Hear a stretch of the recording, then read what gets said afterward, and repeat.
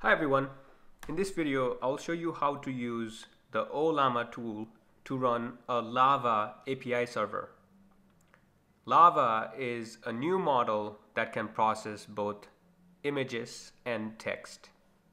It's not so new, it's been about 2 months since it came out, but LLaVA stands for Large Language and Vision Assistant, right? So this is not just a model that gives you text output, but it can also take in, this LLaVA model can also take in image plus text, and it will give you text output. So you can say things like, tell me if this image has pizza or hot dog, and it will say, if the image does have those items or not. Or you can ask any questions like, let me get a list of everything you see in this image. So you can do a bunch of things like this. But in this video, what we'll do is we'll set the basic infrastructure for that, right? So we'll use Olamma to run this LLaVA model on Mac. I'm running this on a 16 gigs M2 MacBook Air to be specific. And I'll be creating a Python script that will be calling an API endpoint, which will be created in the server using Olamma. So let's get started. So once again, to recap, LLaVA is a multi-modal machine learning model that can understand both image and text. Now, once again, this is different than Facebook's Llama, which only can output text and cannot take image as input. It was released by Microsoft and some other researchers, and you can read about this project in the link that I will add to the description box. What about Olamma, right? I've done videos on Olamma because I believe that Olamma is the easiest tool that you can use to run models locally. Olamma is just a tool that you can use to talk to these machine learning models, open source models, locally on your own laptop or desktop. And in this video, we'll be using Olamma tool to create a server which will be serving the LLaVA API that we can call, right? So we'll get an API endpoint that we can interact with and do programmatic things like ask if the image has something or if the image is hot dog or not, and things like that. So we'll be creating a Python program to do all of this. The Python program will accept prompt and image. So you need to supply both prompt and image. And then we'll call this program via command line interface and ask it to analyze an image that we supply according to the prompt we provide. So let's get started. Now the first step before you can do this tutorial is download Olamma. Now it's a very simple process. You just go to this website, olamma.ai, and download this tool for either Linux or Mac. Once again, I'm on Mac. This is not available on Windows as of now, but coming soon. Once you download this, just open the app. And then you'll have something that's running right here, right? You can see there's something running, and Llama is now running. But when you download and run Olamma, Olamma will also install a command line tool for you. If I type Olamma in my command line, you can see that I have the CLI installed, the command line interface installed after I downloaded that application. Now this is the baseline where we all need to be before we start, right? So once this is set up, which should be done in a few minutes. So what I suggest you do is, before we start working on the script, just do Olamma run LLaVA, right? So if you run this command, if you haven't downloaded LLaVA yet, it's going to start downloading the LLaVA model on your machine. and that might take you 20 minutes, 40 minutes, or even a few hours depending on your internet speed, right? So I already have this downloaded, and that takes a while, so I did that already, but I want you to do this. So once you're downloading the model, let's start working on our Python script. Let's look at a script I've written to talk to that model once it's downloaded. The first thing we'll be doing is we'll start the Olamma server. Now the reason we need to do that is the model that you download is not loaded up by default. You need to start a server and specify a model. Now in the CLI you would just say Olamma run model name, and for example you can be LLaVA, and you'll get a interface where you can start sending messages. And from the CLI you can say things like analyze this image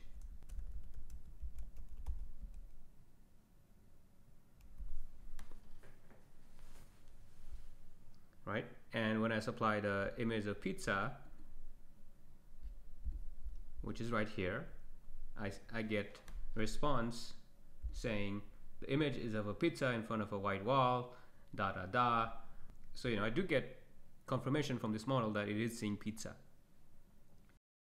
What if I want to run a program and then only call this model once in a while, right? And that's what we'll be doing with this script, with this Python script. So once again, I've created this script. The first thing it does is start the server, just like we did here by calling this run command, which is right here, right? So first step is we start the server. At that point we get a API endpoint. Now when you run the model using Olamma that you've downloaded, you get access to a CLI interface, right, where you can type your prompt and supply the location of the image, but you also get an API, right? And this is what we want to work with in this video, right? The API is very interesting because you can make programmatic calls to the API endpoint. So this is how you can interact with the API, and this is what we'll be using in our script. Now one thing you noticed is when you supply the image to the API, it has to be base 64 encoded. So we do that using this function, encode image to base 64. And we also have a function to analyze the image, right? That will take in the image path and the custom prompt. We're giving the endpoint of the model, which is right here, the image, and the prompt. And then we make a request to the model right here, and then we return the response right here. And then finally what we're doing is we're parsing a couple of things from the command line, as you'll see in a bit. But when you call this program, when you call this script, you'll need to supply the image and prompt using flags. So this is the code for that. And finally this is just the code to start the Olamma server and then analyze image that we supply, right? So that is it. And once again, the code will be on GitHub. Hopefully this is straightforward. So let's go ahead and run this. Okay.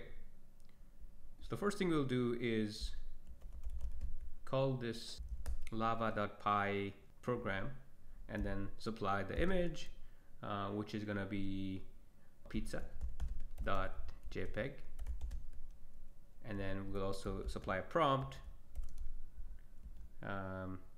Is this hot dog or not? Now it's starting the Olamma server with LLaVA. As you can see on the screen, when I asked if the image is of a hot dog, the model said no, it is a pizza. So it accurately answered my question. So now let's supply another image, and this time of hot dog, which is this.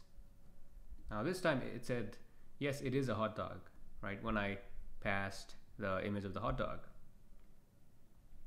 Now, just to give you a sense of what else it can do, I also have this image of Cloud Yeti, which is the channel name. And let's see if this model can recognize what's going on with this image, right? So instead of hotdog.jpg, we'll just apply the cloudyeti.png file.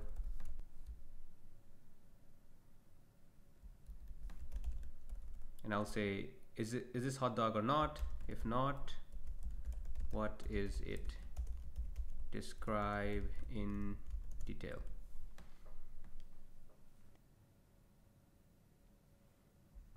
Okay, and the response is, this is a digital artwork of an imaginary creature which is not a hot dog, which is correct. The image appears to be of a giant, yes, fluffy white being with large ears and a face. The creature's body shape resembles of a human but features very long hairy arms and legs. So yeah, this is supposed to be a Yeti. And if I say, is this a Yeti? Let's see what it says. Now, when I give it a hint, it says it appears to be a Yeti, an imaginary creature, da da da da da, right?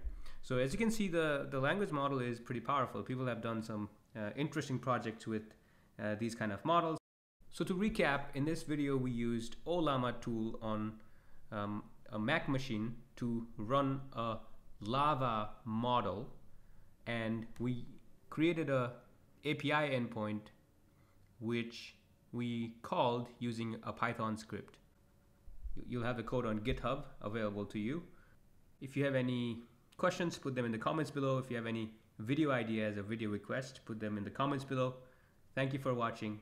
I'll see you soon.